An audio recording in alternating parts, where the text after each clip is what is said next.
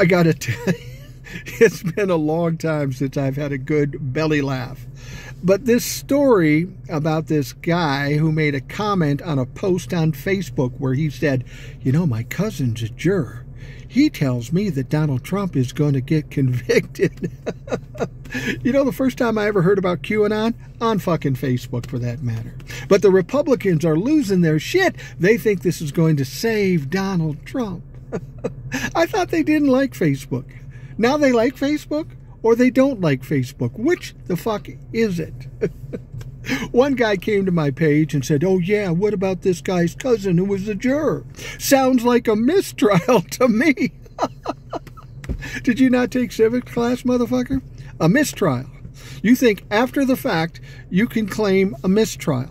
Here's the way it works, dipshit. If you're in the middle of a trial, you ask for a mistrial, and that's where you can get it. But once the trial is over, once the convictions are in, mistrial's not a fucking thing. Sure, you can take it to an appeals court, but will it still even be a story by then? Probably not. We'll find out this was all a joke or somebody's just bullshitting. But God damn it, the desperation is just beautiful. The flop sweat smells wonderful. You motherfuckers are scared, and you should be scared. You think you can save Donald Trump? There's too much shit raining down on Donald Trump.